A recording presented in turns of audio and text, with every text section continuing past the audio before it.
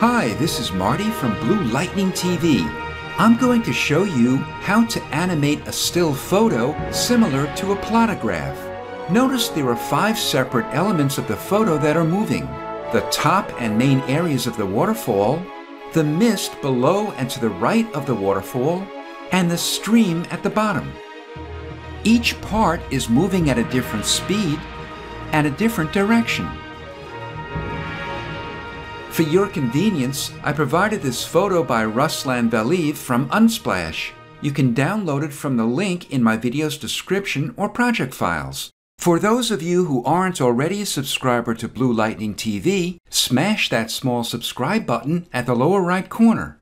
In this particular example, since there are 5 independent areas that will be animating, it may seem to be too daunting. However, keep in mind, the steps for each are exactly the same. The first step is to protect the stationary areas of your photo that will overlap the parts that will animate later. To do this, we'll brush in quick masks over those stationary areas. First, make a copy of the photo by pressing Ctrl or Command J. Check your foreground and background colors. If they're not black and white respectively, press D on your keyboard. Black should be your foreground color. Open your brush tool and brush picker. Choose a basic round brush. We'll adjust the size in a moment. Its hardness should be 0% and its opacity and flow are 100%. To adjust the size of your brush, make sure your caps lock key is off and press the right or left bracket key on your keyboard. Brush over the sky and just inside the top of the mountain ridge on both sides of the waterfall. At the bottom, brush over the people and the land they're standing on, as well as the rock formation at the lower left. Since there's a mist over that formation, we want to gradually brush out the left of it.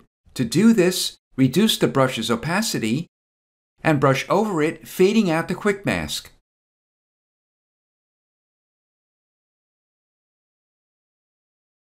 Press Q to convert the quick mask into a selection, and then invert the selection by pressing Ctrl or Command Shift I. Click the layer mask icon to make a layer mask of the selection next to the active layer. Temporarily hide the top layer and make the bottom layer active. We'll start to brush over areas of the photo that we want to animate, and then we'll save them as separate layers. First, increase your brush's opacity back to 100% and press Q so we can paint in a quick mask. Brush over the stream. Press Q to make it into a selection and then invert the selection. Press Ctrl or Command J to cut and copy it from the background. Name it Stream. Since we're going to ultimately warp the shape of it on the timeline, we need to convert it first into a smart object. To do this, click the icon at the upper right of the Layers panel and click Convert to Smart Object. Make the background active. Press Q again and make sure black is your foreground color. This time, brush a quick mask over the waterfall and make sure you include a little of the cliff on the left.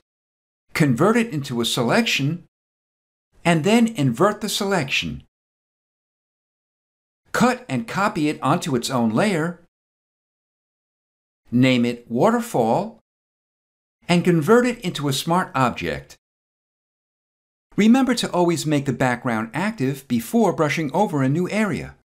Next, brush a quick mask over the top of the waterfall and, as before, make it into a selection and then invert the selection.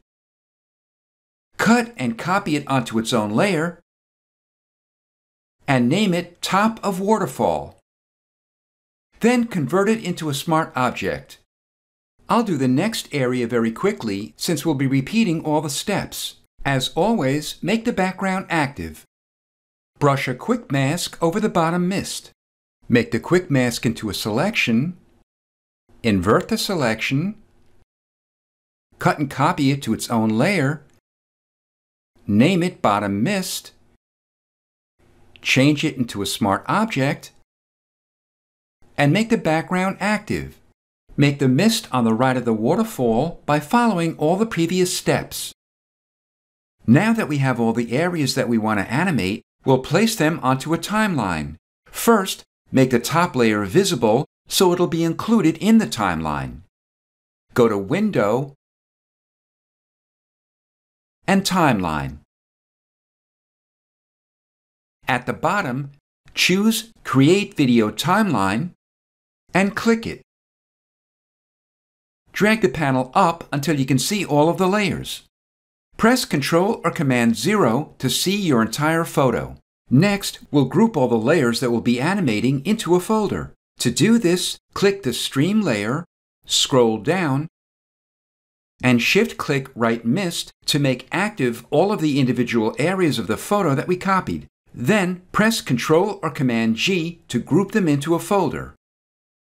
We'll make an animation 2 seconds in length which will loop. To do this, drag layer 1 to the 2-second mark on the timeline. Open the folder and repeat this with each of the layers.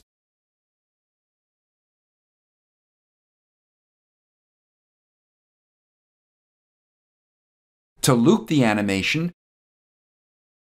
click the gear icon and make sure Loop Playback is checked.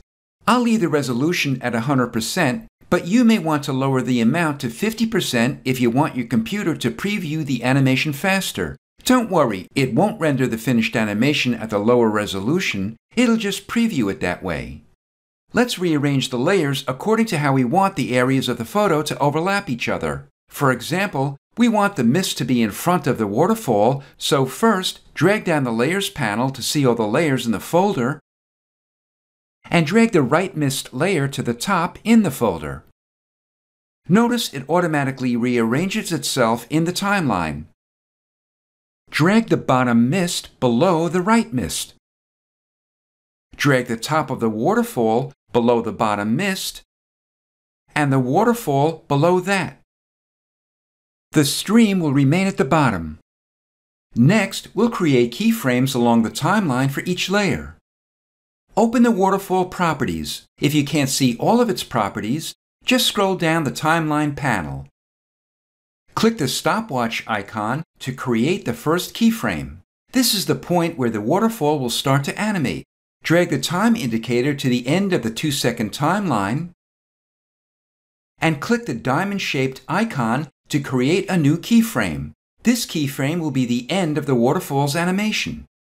Press Ctrl or Command T to open your transform tool. We'll use this tool to manipulate the shape of each area we're going to animate. Drag the bottom of the transform's bounding box down a bit past the bottom of the document. Then press Enter or Return. Press the play button to process each frame on the timeline. Once it does, you'll see it animating much smoother. Don't be concerned with it jumping, we'll take care of that later. To stop the animation, press the play button again, or press Enter or Return. Collapse the waterfall properties, and open the top of the waterfall properties. Drag the time indicator to the first frame, and click the stopwatch to create a keyframe. Drag the time indicator to the last frame, and click the diamond-shaped icon to create a keyframe at the end of the timeline. Open your Transform tool, drag the bottom down, and drag the top up until the upper right corner is positioned to the top of the waterfall behind it. Notice that the upper left corner of the cutout doesn't match the position of the waterfall behind it. No problem. Go to the top left corner of the bounding box and press and hold Ctrl or Command as you drag the corner up so it matches the position. Then press Enter or Return. Press the play button to process each frame. To stop the animation, click the play button or press Enter or Return. Collapse the top of the waterfall properties and open the bottom mist properties. Drag the time indicator to the first frame and click the stopwatch icon to create the first keyframe. Drag the time indicator to the last frame and click the diamond-shaped icon to create the last keyframe. Open your Transform tool. Drag the left side of the bounding box to the left and the right side to the right just a little. Then press Enter or Return. Click the play button to preview the animation. Repeat these steps to create keyframes for the right mist. With the time indicator on the last frame, open your Transform tool and drag the right side out a bit. Go to the top right corner and press and hold Alt-Control-Shift on Windows or Option-Command-Shift on a Mac as you drag the corner straight up. This drags both the upper and lower right corners at the same time. Then press the play button to preview the animation.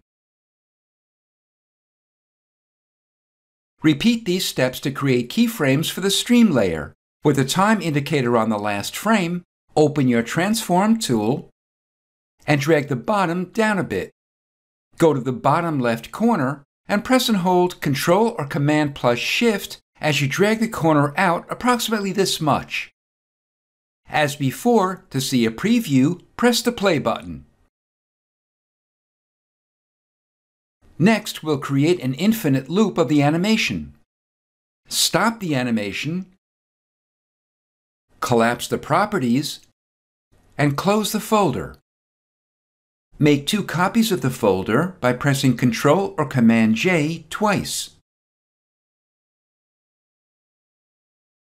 Open the Group 1 copy folder and click this icon to open the fade presets. Drag fade down over the left side of the right mist to fade it in, and continue to drag fade to the left side of the other layers. If you can't see the stream layer, just scroll down the timeline panel. Open the fade presets again and drag down fade to the left side of the stream layer. Close the Group 1 copy folder and open the Group 1 copy 2 folder. Click the right mist layer, open the fade presets, and drag down fade to the right side of the layer. Repeat this with the remaining layers.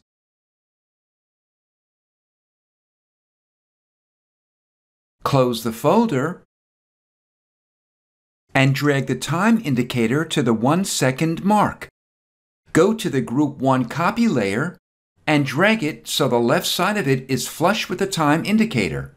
Go to the Group 1 copy 2 layer and drag it to the left until its right side is flush with the time indicator. Drag the playhead to the 2 second mark to trim the animation. Click the play button to preview the animation. To render the finished animation, stop the preview and click the render icon.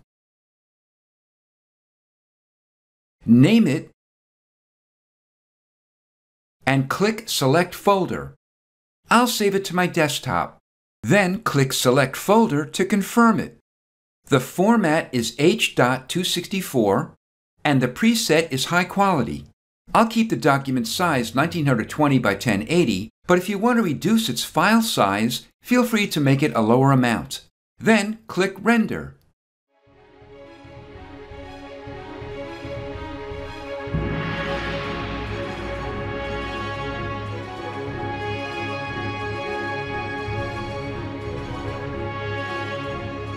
This is Marty from Blue Lightning TV. Thanks for watching.